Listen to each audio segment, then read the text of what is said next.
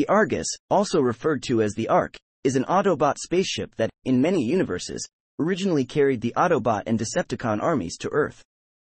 The Ark is a Vanguard-class deep space interceptor.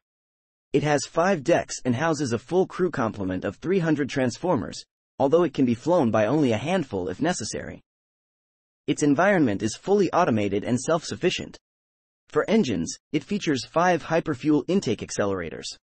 It is armed with 16 particle combustion cannons, port, 16 laser emitters, starboard, a primary Starfield missile launcher, and an overshock sonic battery.